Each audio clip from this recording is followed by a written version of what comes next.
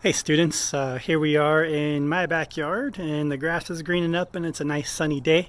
We're going to be doing a virtual lab today, and the goal of the lab is to see how incoming radiation from the sun reacts with different types of surfaces. And so we're going to be looking at 6 different types of surfaces, all types of surfaces that we would normally find on Earth. And we're going to be testing the temperature of these surfaces as they sit out in the sun over about a 30-minute period. So we want to try to make some predictions on what we think is going to happen here. So let's take a look at the materials we'll be using today. So here are the 6 materials we're going to be using: concrete, dirt, which is fairly dry, water, grass, sand, and this is asphalt.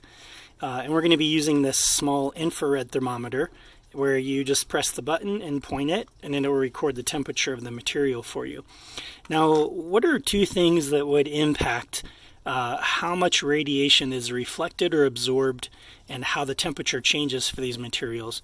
The first one is going to be albedo. So remember, albedo is how much a surface reflects incoming light.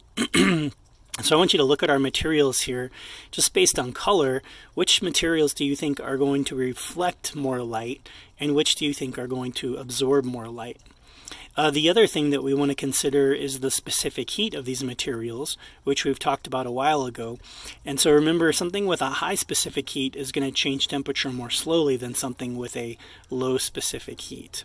So I have these in the shade right now so that they're all roughly the same temperature. And we're going to go ahead and move them to the sun. And right when I move them into the sun, I'm going to go ahead and take their initial temperature, and then we'll write those down. And every 10 minutes, we're going to take a new temperature reading. All right, you can see I have my setup here, and I have labeled our different materials. And I've placed it on cardboard. Can you think of why I might want to place it on cardboard instead of the actual concrete in my backyard here?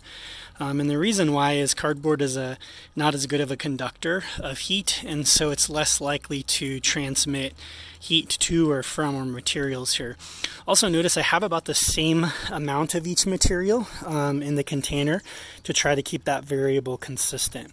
So when I go to take my temperature here, I'm going to use my thermometer, and I'm going to get about an inch away from the surface and take that temperature, and it changes around a little bit.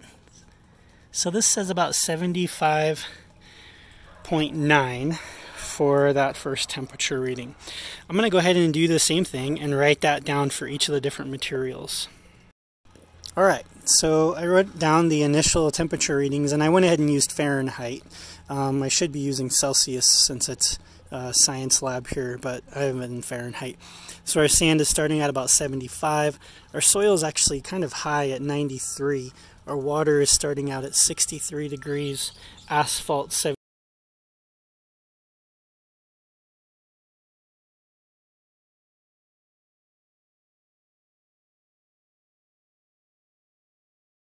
So I've taken one last temperature reading, and you can see things changed a little bit. Now, it was a little cloudy over that last 8 to 10 minutes, and so you can see in the sand here, it really didn't go up very much at all, and the soil actually went down a little bit. One thing I'll notice, or just tell you I noticed about the soil, is it's not very well packed together, and so that loose packing may allow the little breezes we have to kind of take away some of the heat from that.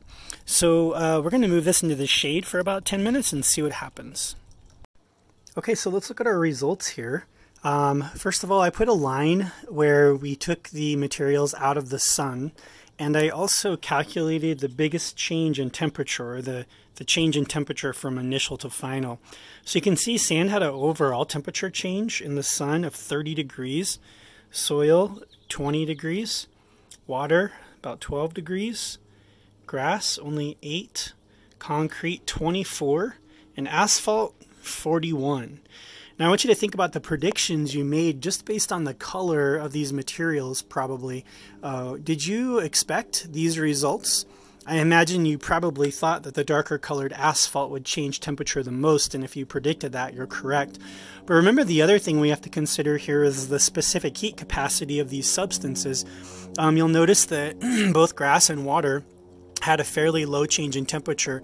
They've also decreased in temperature a small amount, and the big part of that is because the water and in grass has a fairly high specific heat, so those are cooling off relatively slowly compared to the asphalt here, which has cooled almost 20 degrees in just a 10-minute period being out of the sun. And the same with the sand here, it's cooled quite a significant amount. And these two materials clearly have a pretty low specific heat capacity because they heat up quickly and cool off quickly. Concrete's the same way, and soil has a fairly low heat capacity as well.